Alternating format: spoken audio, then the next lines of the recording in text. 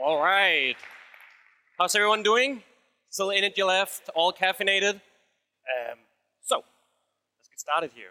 So first of all, thank you so much for having me. It's kind of my second time here in Romania, and it's always a pleasure to be back. So, I'm Kenneth. I'm born and raised in Copenhagen, Denmark. That's why there's a bit of a Danglish accent going on. I cannot get rid of it. I'm currently based in Seattle, Washington, so all the way over on the West Coast. So there's a bit of jet lag going on here. For the past many years, I spent a lot of time building developer tools. I've been involved with Chrome DevTools, Edge DevTools, and W3C, working on what we today call the DevTools protocol that is powering Puppeteer and a few other things. I'm involved with the World Economic Forum as one of the global shapers. At the WEF, I'm mainly spending my time thinking about things like climate change and automation. As referred before, I used to be a PM on the Visual Studio Code team, responsible for our JavaScript experience and our JavaScript debugging experience. And just a few months ago, I joined a new mission. I joined Stripe. So at Stripe, I'm now leading a team where we are looking after our developer tooling story for the economic infrastructure of the internet. But really, what I'm here to talk about today is DevTools for the next decade. I know it's a bit of a futuristic title. So what I really want to talk about today is some of the observations I made in the developer tooling landscape and try to apply those to the world of JavaScript and frontend. Because, hey, we're here at revo.js. But a good reminder this morning, I just saw this tweet, so I had to include it. It's actually a pretty good reminder that there's 90 days left of this decade. So this kind of made my job a bit easier. Like, I only have to think beyond 90 days, and then we're all good, right? No, really, this talk is about what could be happening in the next 10 years. So, before I get started, I just want to do a disclaimer. This is my personal opinion, and it doesn't necessarily reflect some of the organizations I'm affiliated with. I just want to get that out of the door so we don't have any like tweets or photos or stuff like that taken out of context. So, this is about the future, and it's illustrated on this slide here with a crystal ball. Before we can predict the future, we have to look into the crystal ball. But I actually think we have to take a step back. As the Chinese philosopher Confucius said, you have to study the past if you want to define the future. So I think it's pretty profound for us that we need to take a step back and say, what has actually happened in the past decades in our industry when we think about computer science and programming? And I think there's a few paradigms that has kind of defined a lot for us. So the first thing is the way we think about computing power. We've kind of gone from a world with local compute, where compute was this scarce resource all of us developers was fighting for, to now we live in a world with cloud computing. And all of us in this room have probably access to a cloud environment. And today we don't think about compute being a thing that is hard to get. If we need a new server, we can probably spin it up as long as we have the money to pay for the bills. So compute is no longer a problem for a lot of engineers, and this has a profound impact on the way we think about software and some of the solutions we're building. We just scale up more servers, right? The next thing that has happened in our industry is the programming abstractions. Over and over again, we've kind of gone from this paradigm where we've gone from like low-level abstractions to more high-level abstractions. We've gone from low-level assembly and binary and machine code to more high-level abstractions like Python. Here I've illustrated this with Jupyter, which you kind of use for data science. And the interesting thing, if you look at our industry, every time we have made a transition in abstraction, we've ended up in this somewhat religious war in our industry, claiming that this newer high-level abstraction is not programming, because we have the older generation that knows machine code. They don't think the C thing is actually programming. And this happens over and over again. But the interesting thing is that every time we embrace a new, more high-level abstraction, we have a generation of developers growing up that don't know how the underlying abstractions work. And probably as most of us in this room, we really don't know assembly code or binary code. And isn't that okay? I think that's pretty interesting that we kind of end up in this battle all the time. The other thing that has happened, and that's something I've been working on, is our developer tools. We have kind of gone from somewhat basic text editors that was really built for documents to these more like highly optimized environments like Visual Studio Code, or take any text editor, even take Vim. You have code completion. You have like tools inside the environment that makes you more productive as a developer, and we've kind of refined these experiences over the years. That's a big shift that we kind of made specialized tools for our development. And the other thing that has happened, if you think about our industry, is that software engineering has actually become an industry. We have specialized roles because we cannot do everything anymore. And like I just try to outline the scale here. Today it could be that you do some ML stuff, you do hardcore computer science, maybe you do data science, maybe you're working with data sets, maybe you do backend, maybe you do full stack. And here, probably a lot of us does full stack and front end. But basically the world has become specialized. Software engineering has become a spectrum. And then there's the other thing is that we've kind of embraced this notion that software is eating the world. Software is finding its way to every single industry, and that's the massive opportunity for us as software engineers, which is a pretty profound change when we think about accounting, we think about real estate, software is dominating and changing those industries. So the question I've been asking myself is, what has happened to web development? Because, hey, most of us are actually building for the web platform. And I think the first thing that has happened, which was just highlighted by the previous talk about Wasm, is that the web platform has become an application runtime. We no longer build simple scientific reports showed in document reader, but we build applications. And the example I'm showing every time is Netflix. Think of it, you go to Netflix and you stream HD video directly in your browser, and millions of people are doing this every hour. It's an application running inside an application runtime. The other thing that has happened, again, same thing that is happening across our industry, is we have moved to higher level authoring abstractions. But what I mean by that is that most of us are probably living inside some sort of framework. We use a more productive authoring abstraction that is different than the platform. And we can look at all the abstractions we use today, whether it's Vue.js, React, maybe in your CSS, you use CSS module style components, maybe you use TypeScript that is a more productive authoring abstraction, or maybe you use Webpack because you want to you don't want to think about the low-level primitives of doing your bundling and all that stuff. This is a pretty profound change. Application runtime and higher level abstractions.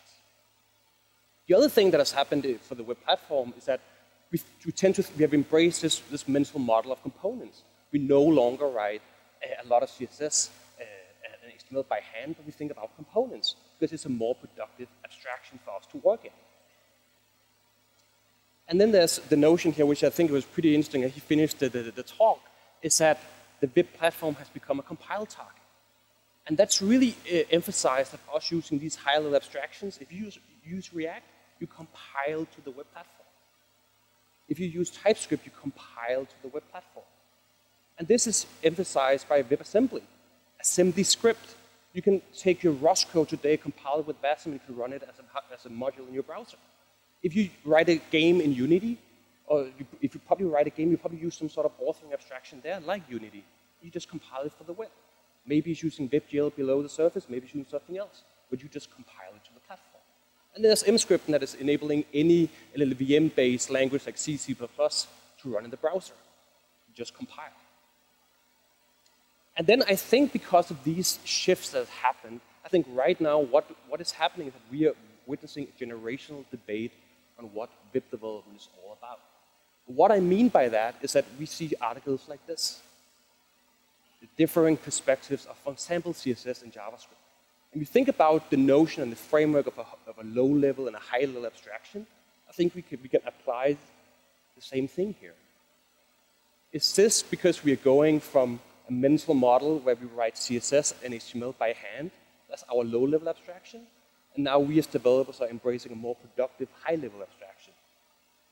I think there's a lot of similarity here if you think about low-level assembly and high-level Python. And I think what's happening here is the same thing we have been doing in our industry over and over again.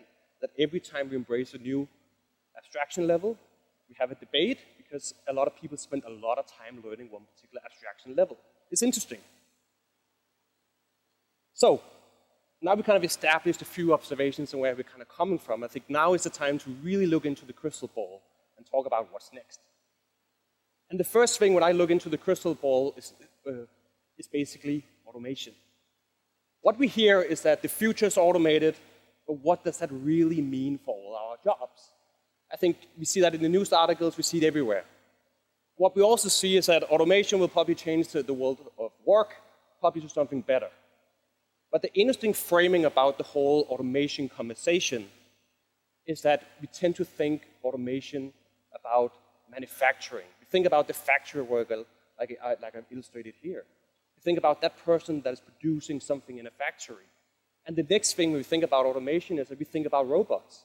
In terms of the same way that we're producing cars. It's a robot welding the cars together. But the question I'm super curious about is that what will happen to us as software engineers? What will happen to us sitting in VS Code or any other future editor coding?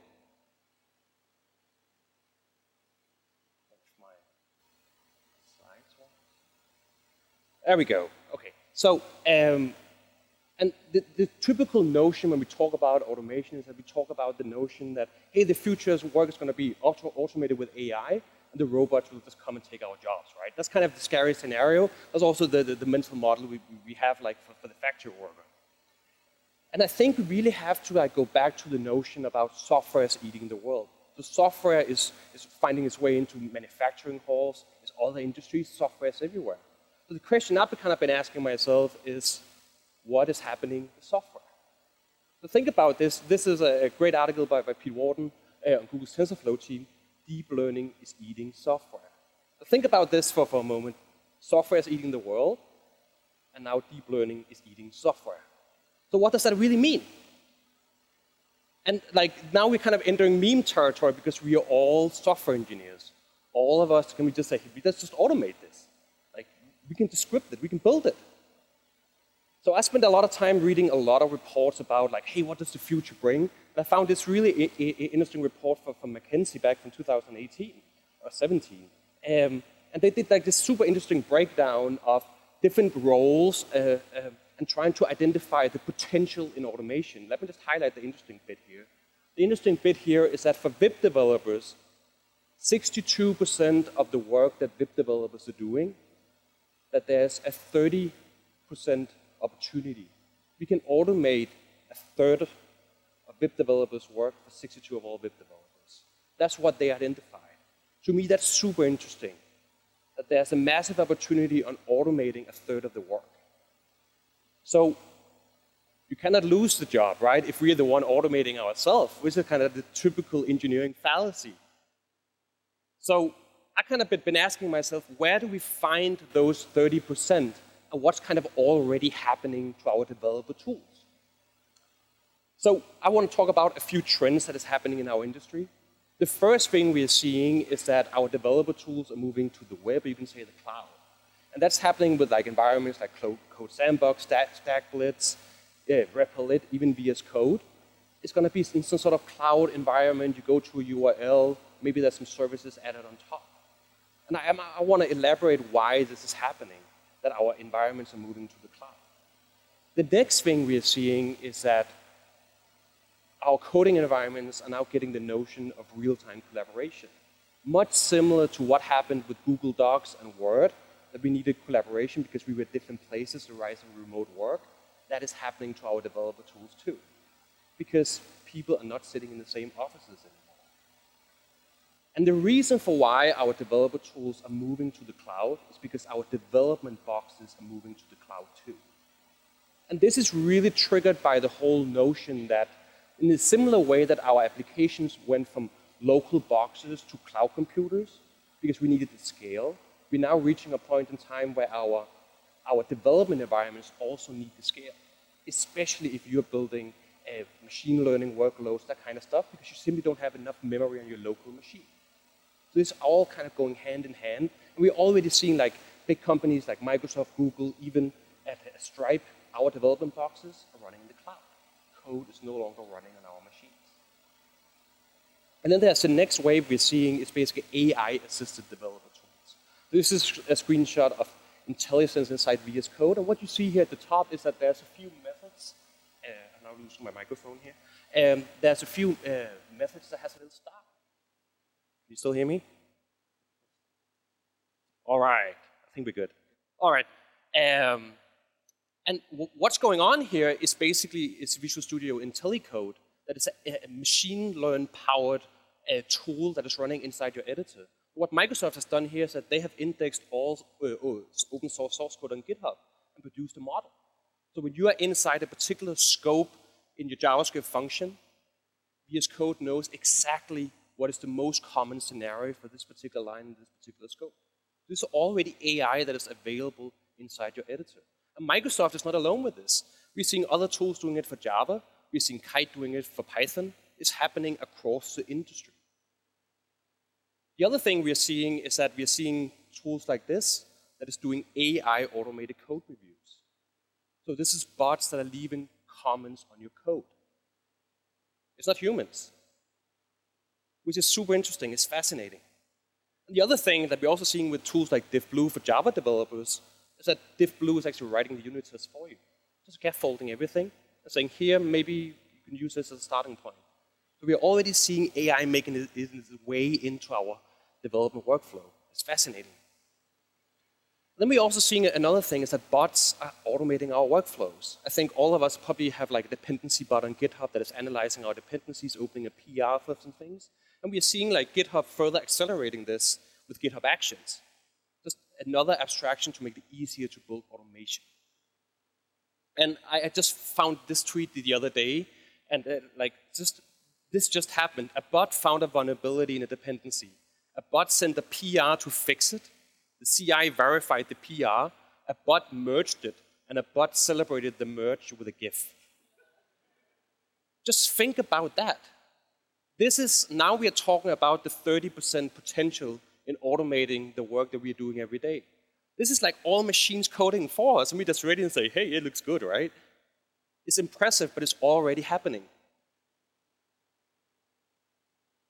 And the other thing that we see in our industry is the rise of what we now call no-code and low-code.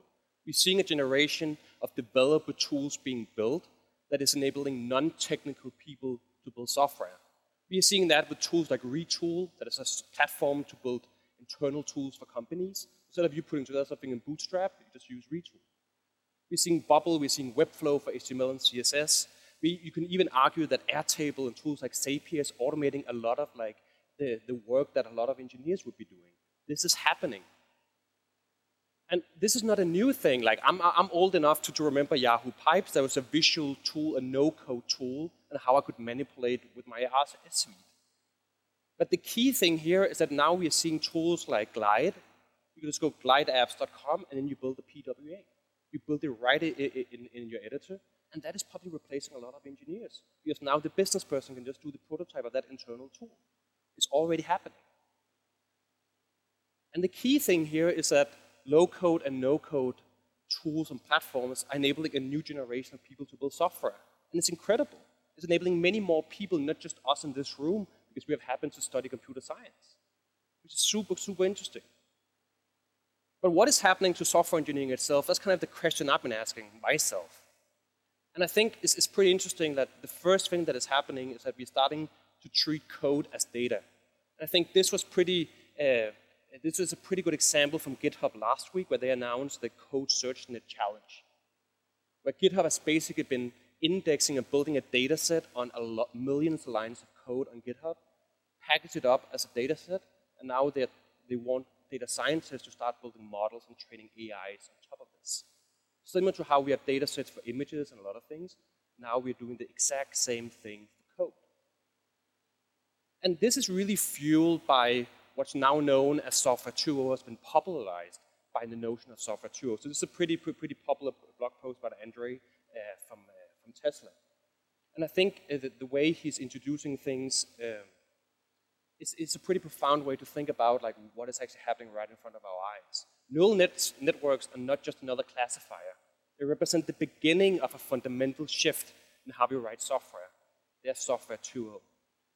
So what does this mean? That, hey, I'm training an ML, and then what is this Software 2.0 thing about? And I think if you go back to Pete Warden from Google's TensorFlow team, I think he's describing it pretty well. Instead of writing and maintaining intricate layered tangles of logic, the developer has to become a teacher, a curator of training data, and an analyst of the results. This is very, very different than the programming I was taught in school.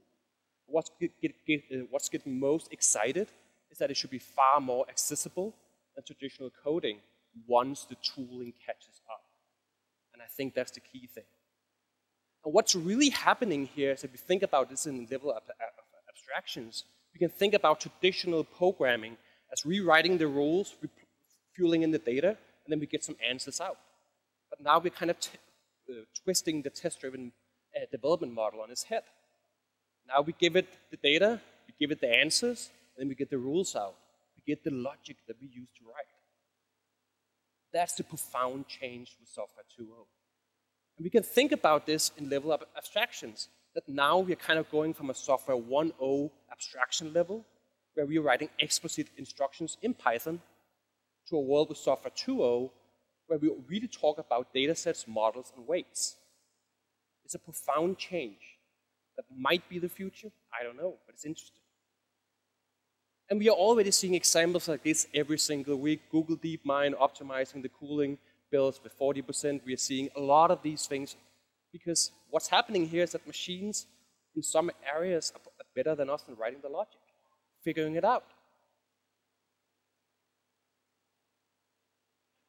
So the question, again, I'm asking myself, like, what will Software 2.0 mean for editors and developer tools you're using every day? What does this really mean? So let's see if it's loading. I have a backup.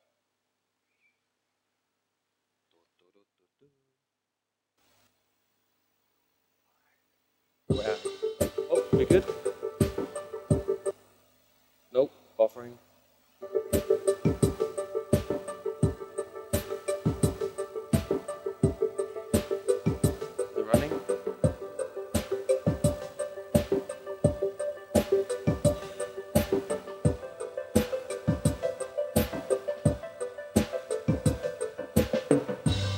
We have an image.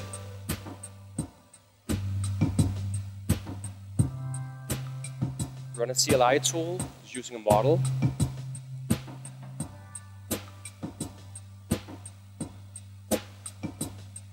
We're generating something here based on this model.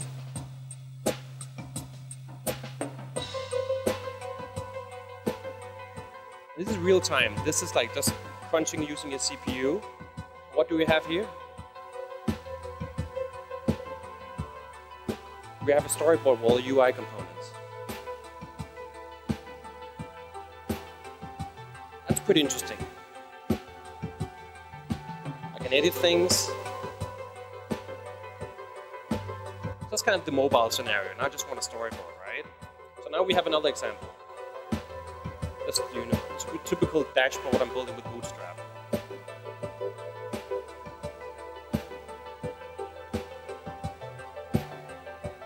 Run the same tool, now I say target the web.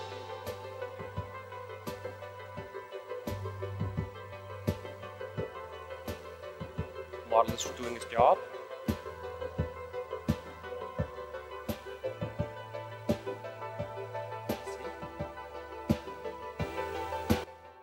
It's hard work, right?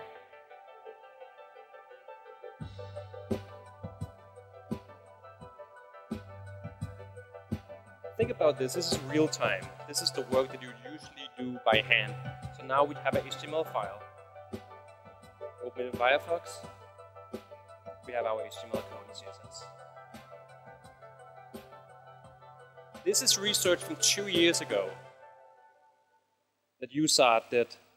And the interesting thing, 2 years later, they're a funded startup that actually has a product you can use.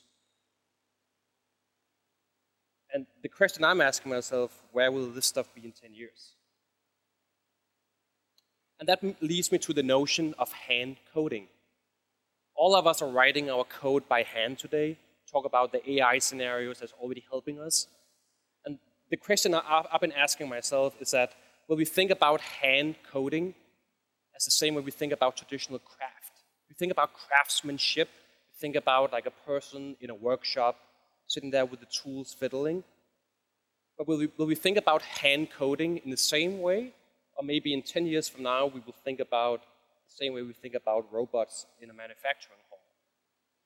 That maybe hand coding will be this luxury thing that is super expensive because vast majority of code is written by machines. This is a question I've started asking myself. And it's pretty profound. And also, like, we think about, like, what is the future of code editors? If coding is really about, like, you building a data set and you need to manipulate this data set, it's no longer writing the specific code because maybe it's WebAssembly, then maybe code editors is something like TensorBoard that Google is doing, where you can inspect what's going on inside the model. Or maybe something like this, that is from Lobe AI, that's a startup by Mark Metas that was acquired by Microsoft. That you just drag in a folder of images, and now in real time you're seeing the neural network taking your input from the webcam or running the emoji detector based on the input. Maybe that's how we will be debugging neural networks as software 2.0 in the future. I don't know, but this is pretty interesting stuff that we need to figure out over the next decade. Step debugging, I don't know how it works. And also, like, what is the future of GitHub? In a world where you could argue that probably we have a lot of data and a lot of data sets, what is GitHub? Is this why GitHub is introducing the code search and its challenge to try to figure these things out? What is a repository? What is a commit? We don't know yet.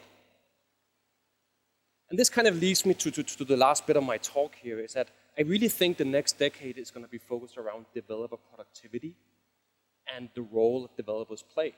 So at Stripe, back in September last year, we did this report where we went out and asked thousands of companies, the engineering leads, CTOs. We asked them how the engineers are spending their time.